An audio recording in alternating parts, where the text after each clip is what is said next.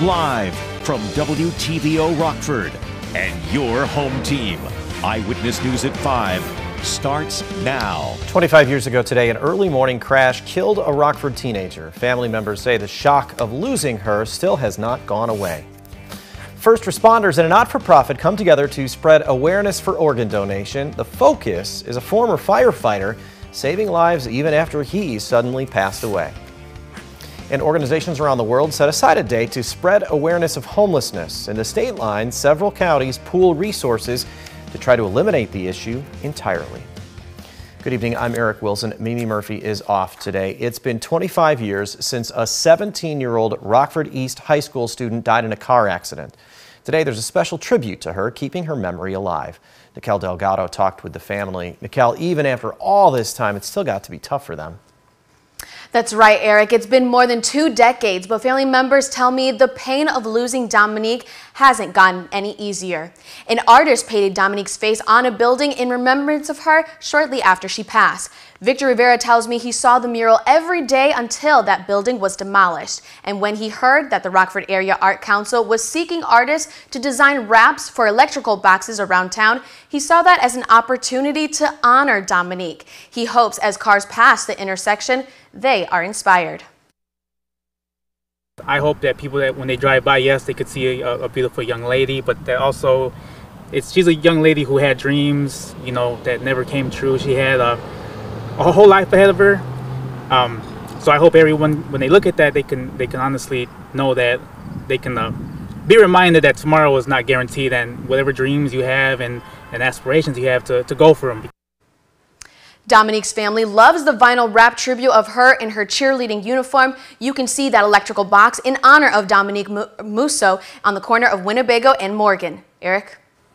Thanks, Nikel. Police arrest a Janesville man after they say they found weapons and pounds of drugs.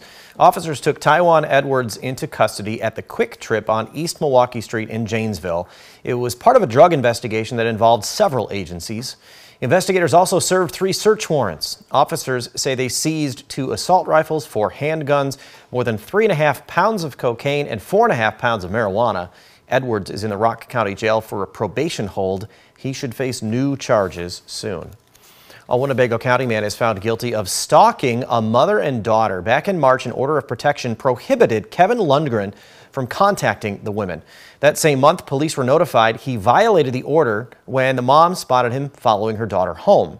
He disobeyed the order again. The jury found Lundgren guilty of aggravated stalking, violating an order of protection, and violating bail bond. Eyewitness News is committed to supporting survivors of violence and finding solutions.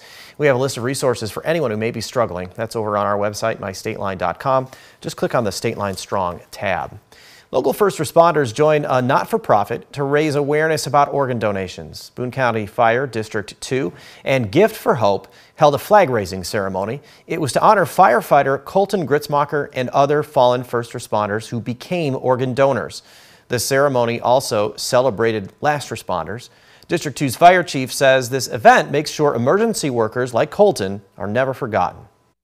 Our job is to help the community, and he took that very seriously, and he was able to do that.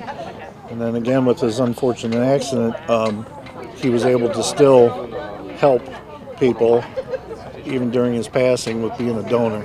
So it just showed his legacy that we want to never forget him, and honoring others that have been part of the Gift of Hope. The flag will fly permanently at the District 2 firehouse.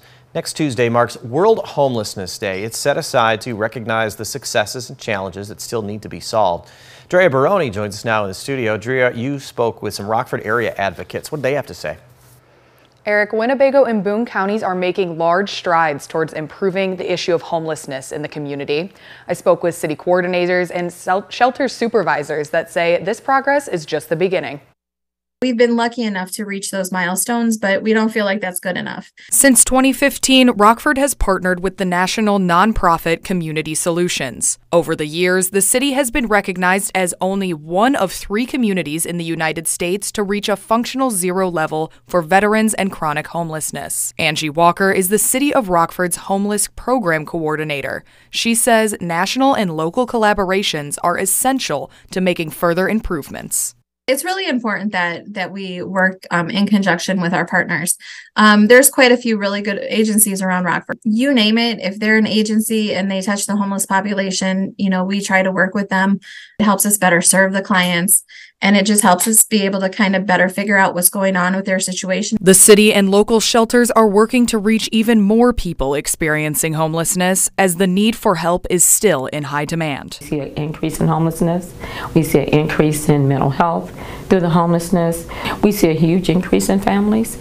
Most of the families that come in here are single parent, so it's very difficult without services like what we offer, or the city, or some of the other agencies we partner with. Without some of those services, they would not be able to make it. Walker says the city has plans in place to continue decreasing the homeless population. We are working on a winter warming center plan to make sure that people are safe throughout the winter. It's too dangerous out there for our folks to be outside, so we definitely have to have a plan for them so that they're safe throughout the winter. Otherwise, just working one-on-one with those folks that are unsheltered, and then just continuing to get as many people housed as we can. For more information on how to get involved with local shelters, go to mystateline.com. Eric? Thanks, Drea. A local event could protect your identity. The Better Business Bureau and Members Alliance Credit Union invite you to shred your unwanted personal documents. This video is from a previous Community Shred Day event. It's free, but you're limited to 2 boxes per car. The BBB's regional director says not properly destroying these documents could impact you for years.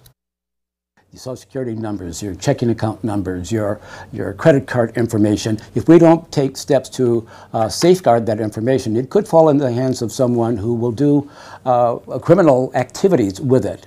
They could open accounts in your name. They could even buy a car using that information, and frankly ruin your credit for years to come, and you may not even know that it's happened. Community Shred Day is Saturday from 9 in the morning until noon at the Members Alliance Credit Union at Alpine and Harrison in Rockford.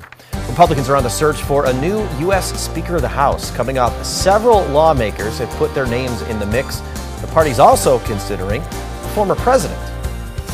Our temperatures this afternoon made it back into the 70s with the sunshine, but we'll see those numbers fall on the other end of the spectrum. Find out how far below those numbers will drop going into the weekend coming up a little later. You're watching Eyewitness News, your home team with Eric Wilson, Mimi Murphy, Scott Leber, and Chief Meteorologist Candace King. Republicans scrambled to choose a new Speaker of the House after ousting Kevin McCarthy. The party appears so divided, it's not clear if they can unite behind a single leader. Washington correspondent Alexandra Limon takes a look at the progress. The race to replace Kevin McCarthy as Speaker of the House is on. I disagree with, what took place, but those guys are friends of mine. Ohio Congressman Jim Jordan says he's the person who can unite the dueling factions of the Republican Party. If I didn't think I could do that, I wouldn't run.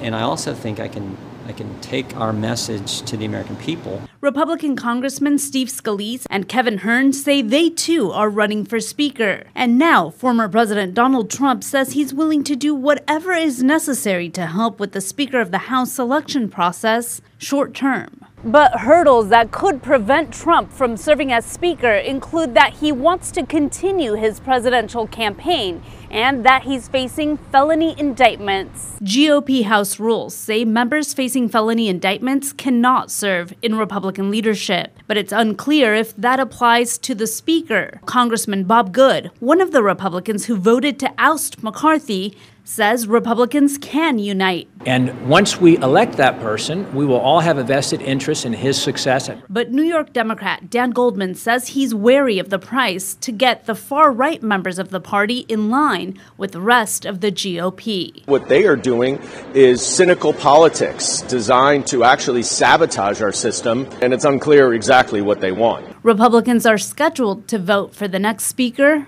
on Wednesday. In Washington, Alexandra Limon. Enjoy today's warmer weather while it lasts. Up next, our streak of 80s gives way to the 70s, and Candace will show us temps keep falling right through the weekend.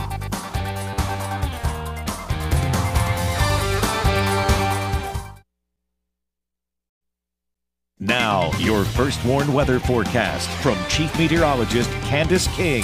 Well, things have been rather quiet for most of us here as we've gone throughout this afternoon, although we are starting to see a little more cloud cover begin to kind of work in as we take a live look with our SkyTrack camera up in Beloit. This forming ahead of a cold front that'll work through later on this evening and gradually bring our temperatures down tonight, but you'll really feel that drop going into the afternoon tomorrow. We've got the cloud cover moving in, and from time to time we did have a few very light sprinkles and a light shower to show up, but our air mass is pretty dry, so we're not expecting really any significant rainfall, and a lot of that is actually beginning to fizzle out before it even moves closer to the region. So small chance for a sprinkle or two. Otherwise, we've just got a few clouds out there this evening. Cold front sits just to the west of the Mississippi. That'll begin to move eastward here over the next couple of hours. With the sunshine we had out there today, temperatures were able to climb into the 70s at 72 in Freeport, 74 in Rockford, 75 in Janesville, and 74 degrees down in Rochelle. 75 for our weather watcher Terry in Genoa. Notice that dew point temperature sits at 47, so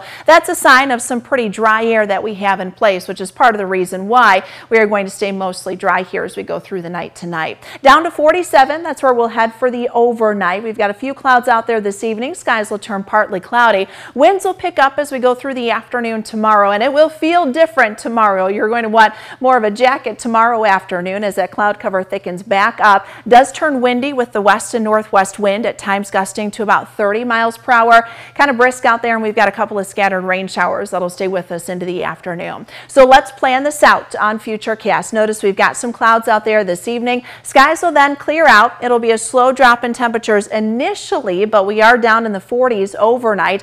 Wind chills tomorrow morning could make it feel more like 41 or 42 degrees, so not drastically cooler than what the actual air temperature sits, but it'll feel different than what it's been here these last couple of mornings. Whatever sunshine we do see early on is going to fill back in with cloud cover rather quickly, and as we get closer to noon, we are going to see some of those scattered rain showers develop. Now, there could be a rumble of thunder with that, not expecting any severe weather, but just given the amount of kind of instability that builds in the colder air that we have aloft, that's why we could hear a rumble of thunder or two, and also could have some pockets of some heavier rain showers, which may also have a little grapple kind of mixed in just because of that colder air above. We'll hold on to some of those showers there going into the evening, so planning on heading out for those Friday night football games, you'll want some heavier gear because with the wind, it will feel colder out there, especially once the sun does set. We'll keep some cloud cover around through the evening, clearing out just a little bit tomorrow night. And again, we'll see sunshine to start us off with on Saturday, but clouds will begin to move back in by the afternoon, and that will turn our sky partly sunny to mostly cloudy. When I mentioned the wind, we've got about a 15 to 20 mile per hour breeze here overnight. Winds will pick up, gusting to around 30 to 35 for tomorrow afternoon, and those will stay with us through the evening and then expected to pick back up once we get into Saturday. So a couple of windy days, and with that northwesterly wind coming in, that'll make it feel rather cool. Now, I mentioned that wind chill factor. Wind chills tomorrow morning anywhere from 40 to 45 degrees, but by Saturday morning, wind chills will make it feel more like the low 30s. Hard to believe we're talking about wind chills when we just had, Eric, their temperatures that were in the mid 80s, not that far away. 59 tomorrow, we're 58 on Saturday, Sunday. Overnight lows, we've got several nights where we'll see those numbers in the 30s, but we do warm up gradually into next week. Yeah, there's really not much getting used to it after those 80s. Candace, thanks. Reagan is in next with sports. Chicago Bears and their fans hope the team steps up in D.C. tonight and avoids an 0-5 start. Plus, more turmoil unfolds at Northwestern after the school fired former football coach Pat Fitzgerald. Reagan will have more about a new lawsuit after the break.